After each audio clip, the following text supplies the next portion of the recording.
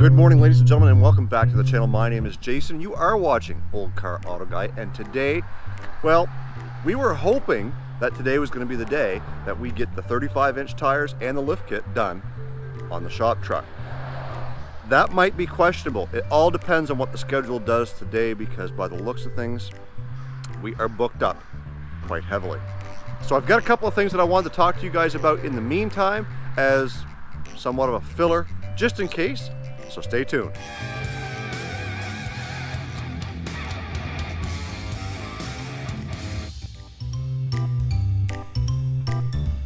So one of the things that I wanted to talk to you guys about was some of our trade-ins recently.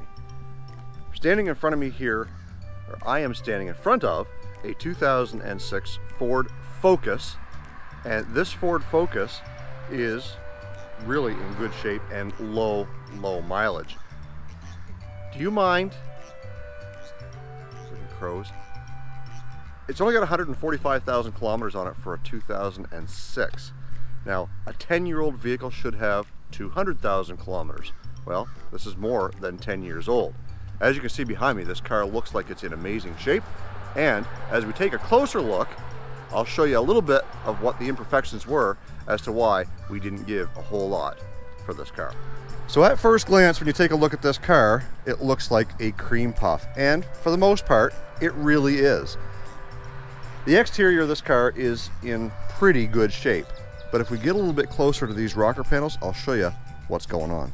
So at some point in time, somebody put outer rockers on it.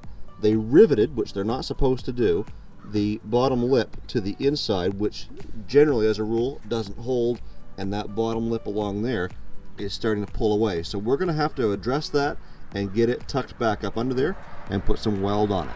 And what you don't see under there is the inner rocker has a little bit of rot too. We are going to fix that up. We do have a young fella who is a subscriber looking to buy his very first car, and Braden, this is yours. So as we get this thing fixed up and go over it, we're still going to run it through the shop. Braden is going to give himself a really good car, and we're going to make sure that his first car is something that he'll be proud of. Now you look at the tires, it's got 4 winter tires on these wheels all the way around. The tires are still in decent shape. It also came with 4 all-season or summer tires that were in the back of the car. So we've got those in storage. Those will go with this car. And again, we take a look around here. You'll notice that it is a ZX4. And for those of you who don't know much about Fords on these Focuses, the ZX4 was a trim level that you could get. Now this one is trimmed up really nice. It's got the fog lights in the front, it's got the wheels here, it's also got the spoiler on the trunk, heated seats, steering wheel mounted radio controls, you know, lots of little stuff like that. So again, great first car. It's going to be reliable. It's got a lot of life left in it. So Braden, I hope you're happy with your Ford Focus. Now in the last video, I did do a headlight restore on this Chevy Aveo, so let's take a quick peek at it. Still shining up really good, other than a little bit of dew across the top of it, but they still look like brand new headlights. And as we come inside here, we have this 2011 Ford Escape. It's a limited model, which means it has everything. Sunroof, it's got the leather, Microsoft Sync, it's got fog lights, all the goodies there, V6 all-wheel drive. This vehicle is a high miler. We got it cheap, but you'll notice there's a couple of little dings. There's one here in the fender. There's a little door ding in the door there. And typical of these Ford Escapes is the paint is peeling along the leading edge of the fender on both sides, as well as around the door handle and this underside edge of the tailgate. Now when I say high miler, I'm not kidding. This thing has 295,000 kilometers. We sold this vehicle to our customer back, I think it was 4 years ago. And 4 years ago, it had 130,000. So I don't think this thing's ever shut off the whole time they had it in 4 years. Nevertheless, mechanically, it wasn't in that bad a shape. It did need 4 tires. It needed sway bar links front and rear, and it needed new pads and rotors in the front. All that stuff is just regular maintenance. Now, Those of you who are Ford purists know that the wheels that are on this thing are not limited wheels. They are just regular XLT. Well, that's what came on this with the tires that are there. The wheels that came with it as well were these 16-inch limited models. Now the tires that were on here were absolutely beat. They were chewed right down to the steel wires. They were also oxidized pretty bad. The clear coat was peeling and they looked like crap. So we sanded them down, we refinished them, and we've got new tires showing up today. And once we get those new tires, we'll get them mounted and balanced, get them on the vehicle, then we can do those few little paint touch-ups. The rest of the mechanical repairs are done. So, back in about 2 episodes ago, was it 2 episodes ago, when I showed you Junior's graduation, Junior got Mama's Veloster for graduating high school. That meant that Mama had nothing to drive. Well, essentially she's been driving Grandma for the last week, and we've been trying to find her something basically to get her through the summer. She said, and I quote, "I don't care what it is as long as it's got air conditioning." So, guess what Mama's going to be driving for the summer? That's right, she's going to be driving the 2011 Ford Escape. We're getting that fixed up just for her.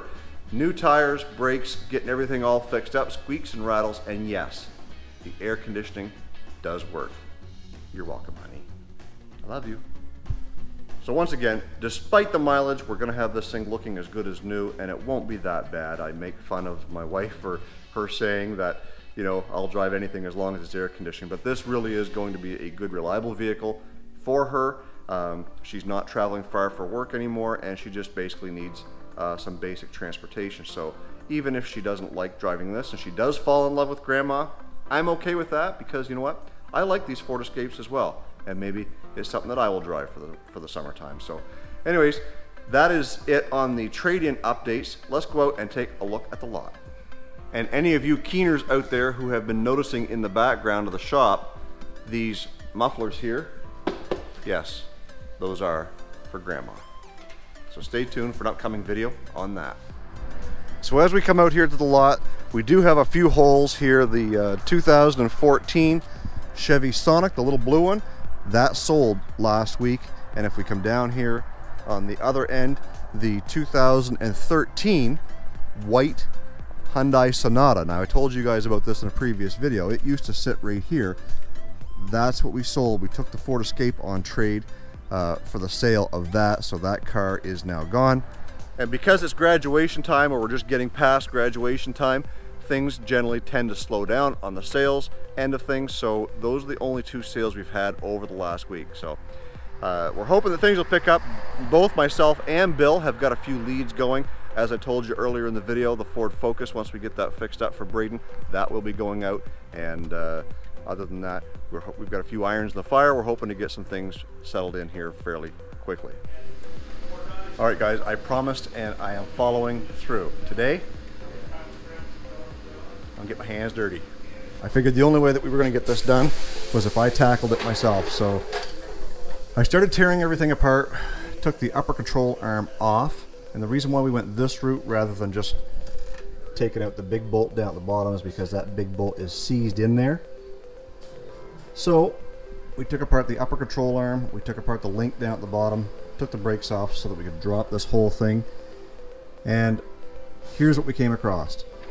These 2 studs right here are closer together than this way and this way, which means this is positioned inside that strut perch up there in a specific orientation. When I take the wheel spacer and put it in place, it only fits on there one way.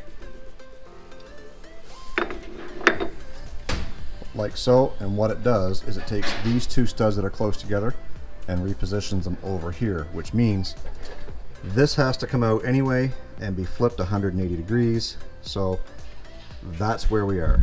I'll touch base with you again once we get it flipped around.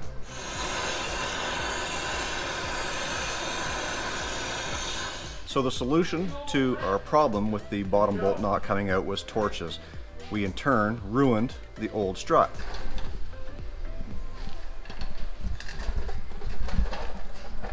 So as you can see, we got the new strut in there, the lift kit is installed, everything is just about buttoned up back together except for the axle nut. This is the axle nut. Broken. Now why, Ford, why did you decide that a small little nut like that is all it takes to hold an axle in is beyond me. There we go. So, time to order an axle. It's crap like this is why I don't do this every day. I got a lot of patience, just not this much. So I forgot to do a before and after shot on the height, but judging by the rear compared to the front is way, way higher. So with the leveling kit, they both should have been somewhere around 39 inches.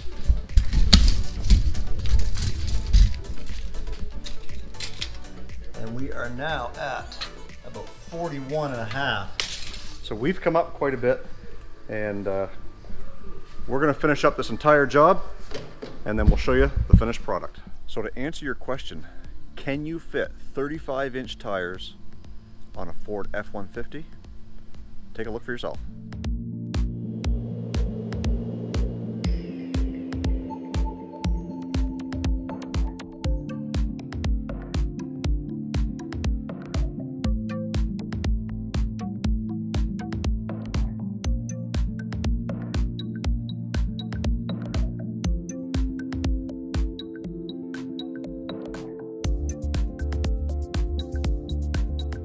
The best part of the whole thing is absolutely minimal rubbing, and I'll show you the only place that it is, and it's just barely touching. My concern was right back in here, but it's not rubbing there. And if you look right in here on that little air dam, when the wheels are cut to the right, you don't get the rub, but when they're cut to the left like it is right now, you do get a very slight bit of rub. And the only reason why it's rubbing is because that air dam looks like it's been kicked back a little bit at some point in time. So my guess is that if it was factory, brand new, you could put 35-inch tires. I'm getting eaten alive by mosquitoes here. You could put 35-inch tires on this truck, zero rubbing. All we did was the lift kit or the leveling kit, and we did not have to use the wheel spacers. So guys, let me know in the comment section below what you think. Well guys, that's going to do it for this episode of Old Car Auto Guy. I hope you enjoyed the look of the new shop truck and some of the struggles that we had trying to get there, but I think it's really going to make that truck, and I'm really impressed with it so far. This video is also sponsored by SUSSEX Beard Oil. SUSSEX sponsors my beard, and they have a product for you as well, whether you're bearded or not. So head on over there and check them out. I'm going to put the link in the description box below, as well as flash it up on the screen. And you can go there and see what they have to offer.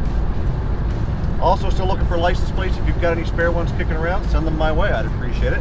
I can use those to finish up project wall art, and we'll be getting back to that video really soon. Also, the Car Guy and SIXFAN show is starting back up very soon. On July the 11th, it'll be hosted first on Street SIXFAN's page, and his link is in my description box as well. Head on over there. If you're not subscribed to him, please do so. We talk a lot about car talk and how to help grow your YouTube channel if you have a channel of your own, and we have a lot of fun. We usually have about 20 to 30 guests each night, and it takes place at 7 o'clock Central, 8 Eastern, or 9 Atlantic time. So guys, I hope to see you there, and the following week it will be on my channel. And as always, stay focused on the windshield, not the rearview mirror. I love you guys, God bless. We'll do it again real soon.